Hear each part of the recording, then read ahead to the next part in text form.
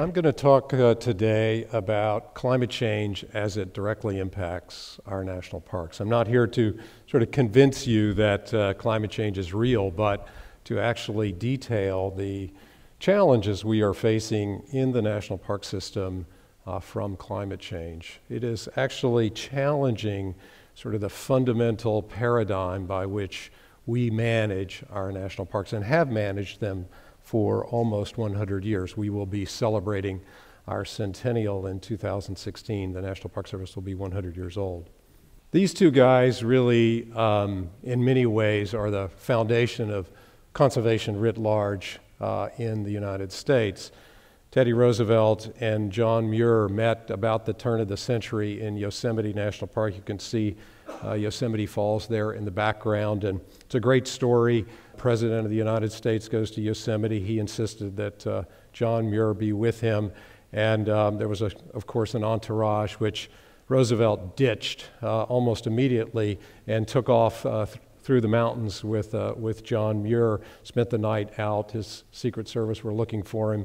And ultimately, though, these two individuals not only formed a bond of friendship and mutual respect, but basically created the sort of founding principles upon which the national parks have been managed pretty much for the last 100 years. And that is that these places would be preserved unimpaired for future generations, that these were set aside specifically to be protected not only for current generations, but for future generations as well. And so since 1916, the National Park Service has protected pretty much everything within the boundaries of these national parks, whether it was wildlife or archaeological sites or birds or plants or whatever. That was sort of our core value, and the bison of Yellowstone sort of in many ways exemplify that. Now let's say in the first part of the century, though, our concept of conservation was a little bit skewed. We protected the elk and the deer, and we controlled the predators, and examples like this were pretty common of that we were killing off the wolves. Aldo Leopold, sort of one of the other founders of conservation, had the line that said, when intelligent management, intelligent tinkering requires that you save all the parts. And initially, we really weren't sort of saving all the parts. But about the mid-60s or so, Aldo Leopold's son, Starker Leopold, was the science advisor to the Secretary of the Interior.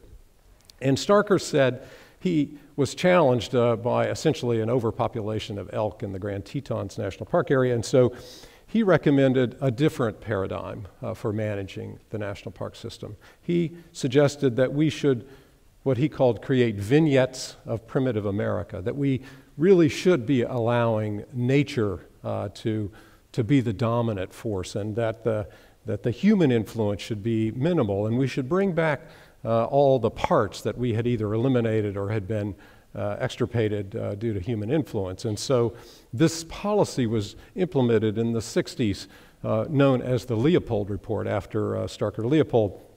And it has led the national park system since the 60s to essentially a paradigm of bringing all the parts back and allowing nature to prevail. And it drove us to the kinds of policies that implemented, you'll see here with the return of the wolves to Yellowstone, to reintroduce this natural predator into the system. And the results have been obviously very positive, both for the ecosystem as well as for public enjoyment. The wolves there are incredibly popular. It also drove us to bring back natural processes as well, such as fire. Fire plays a very, very important role in ecosystem dynamics, particularly in the West. There are certain forest types, like ponderosa pine, have to have fire. If they don't have fire, the forest is doomed. And so bringing fire back into the system was another product of this sort of new paradigm that Leopold gave us as well. It also challenged us to take on the control of exotics.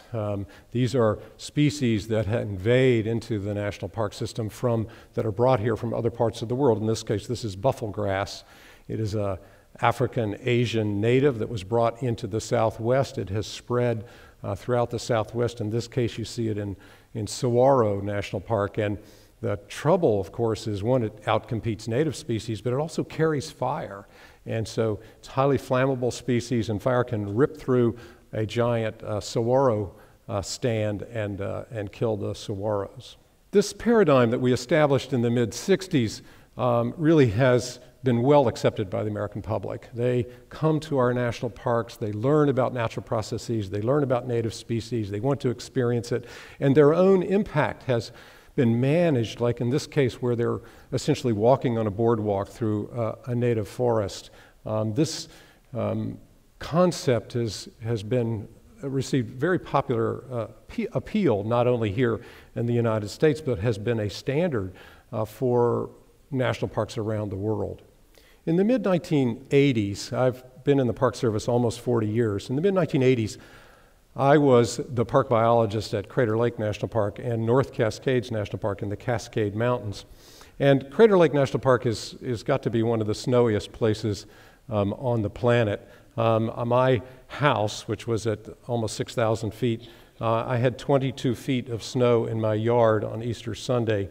The first winter I was there, I had to shovel out the second-story windows to have light in the house. But one of my jobs was a snow survey. And so the snow survey is where you go out onto these deep snow packs and you take this tube that you see, you drive it down through the snow till it hits soil, you pull it out, and you weigh it. And you do this on a regular basis, and it gives you a measure of the water content of snow. And the water content of snow in the Cascades or any mountain range is incredibly important because that is essentially the storage reservoir for the downstream users, whether it's cities or agriculture or wildlife and fish and all of those kinds of things. So this is a very important database that measures water content. Well, over that decade period when I was doing these kinds of surveys, we began to see a trend. The water content of the snowpack of the Cascades was in decline. We were still getting a lot of snow, but it was a drier snow, which meant that the atmosphere was holding more of that moisture and not letting it come down as a consequence. This was an indicator of climate change. We also began to see in other of our national parks direct impacts from climate change. And this is Mount Rainier National Park, where I served as the park superintendent. Historically, from a climate standpoint, we would have rain on snow in the spring. And that snowpack would serve as a big sponge, just soaking up that rainfall and then letting it trickle out through the summer. And suddenly we got a switch. We got a switch from rain on snow in the spring to rain on snow in the fall. And when rain falls in the Cascades in the fall, it melts the snow and we get enormous flooding. And resources, such as in this case, were incredibly damaged. We lost about $36 million worth of facilities at Mount Rainier in one event. We also began to see the effects in some classic national parks. This is Glacier National Park. This is the Shepherd Glacier. You can see on one slide about 100 years ago, fairly large glacier, and then most recently the glacier is basically gone. The scientists are telling us that within 20 years, Glacier National Park will no longer have any glaciers. We're also seeing direct scientific research indicating climate change happening in the national parks. This is Joseph Grinnell. He is a visionary scientist at University of California, Berkeley, and about the turn of the century, he did 8 years of research in Yosemite National Park, where he went out and actually trapped animals at particular elevations throughout the park. And he's an incredibly good note taker. So good that scientists 90 years later could go back and camp in the exact same campsite and come back and sample the exact same routes that he did. And the results are quite disturbing. What they found were that chipmunks and mice and voles that Grinnell caught were no longer in the same locations. They had moved up the mountain over, in some cases, over 1,000 feet. This little guy is a pika. Pika is a relative of the rabbit, and if you go up into the Cascades and sit out on a beautiful sunny afternoon on a rocky scree slope, these little guys will come out, and they have a sound like a squeaky door hinge, and they gather up seeds and grass and create little haystacks inside the rocks that they need for winter survival. These two are moving up the mountain. And the problem is, if you move up so far, you get to the top, and you have no place to go except for extinction. What about the species that can't migrate? This is the general Sherman tree, a giant sequoia. And the giant sequoias exist only in a small niche in Yosemite and Sequoia and a few other places in the Sierras. This tree is 2,700 years old. In other words, this tree was a seedling when King Leonidas was taking on the Persians in the Battle of Thermopylae in 480 BC. I had a workshop that I held in the early 2000s with my staff in the Pacific about climate change. And my science advisor said, at what point are you going to be ready to put a sprinkler system on the giant sequoias? Or perhaps even more difficult, where do we plant giant sequoias? In the north, so that citizens living on this planet 2,000 years from now will be able to experience giant sequoias. What is our capacity to predict that location that will be viable for this species 2,000 years from now?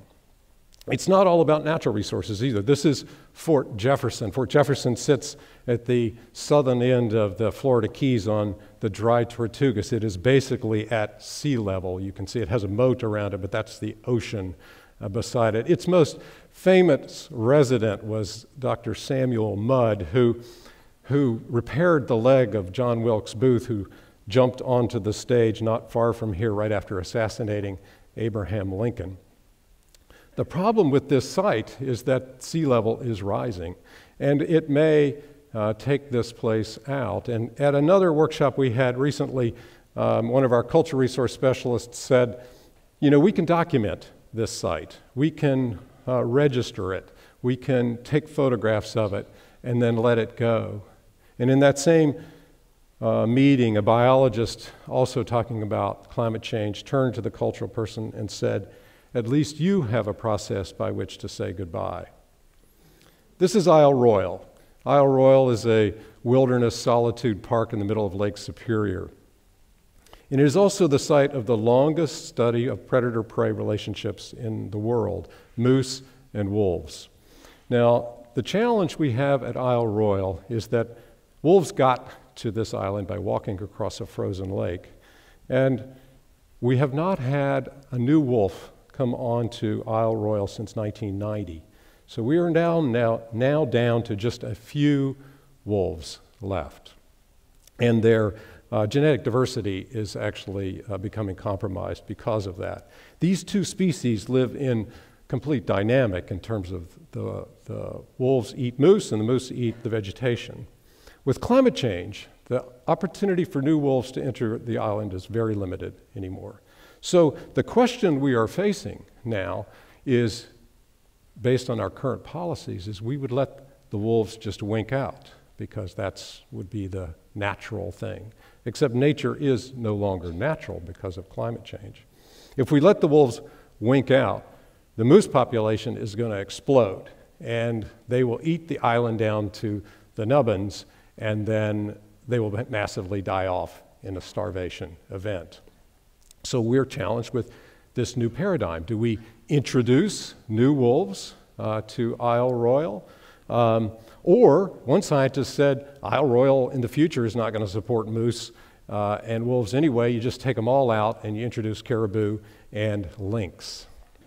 The challenge we have in the national park system right now is to adapt to this new paradigm. And let me just say, I don't have the answers to these questions, but we're working on it. And we've got some of the best minds in the country working with us today to create a new paradigm of adaptation to climate change. And just like in the days of Roosevelt and Muir, I believe that the national park system will help this country adapt to this new realm of climate change. Thank you.